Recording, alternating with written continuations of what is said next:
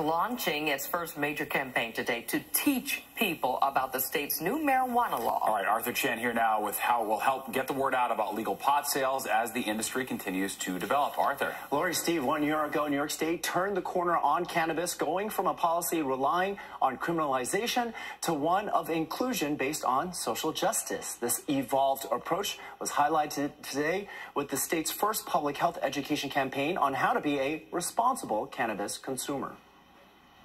If you choose to smoke cannabis, do it away from other people. It's a TV commercial you're seeing here, yes, but you're also looking at a piece of history.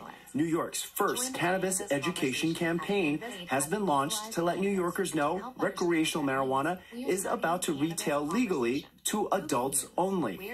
And the state wants to start the conversation now on what's expected of those adults.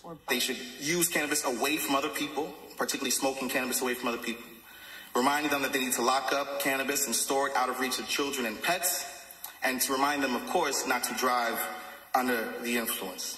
New York State is projected to start issuing licenses for the sale of recreational cannabis this year, but unlicensed marijuana operations like Empire Cannabis in Chelsea have already been multiplying in New York City, selling untested product despite cease and desist orders issued by the state's Office of Cannabis Management. It is, right now, illegal to sell recreational marijuana, and state officials say that's as much to protect consumers. We've seen candy and food infused with cannabis. We see marketing that often targets young people.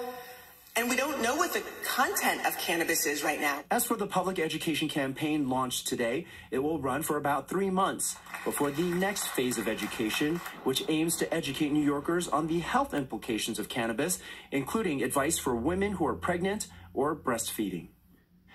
Now, the state's education campaign is reaching out to the public through ads that they're buying on TV, radio, billboard, and on social media. And the timing is tight here, guys. Not only do they expect to start giving out licenses this year, but there is a real possibility that recreational sales will actually begin this year. Steve, Lori?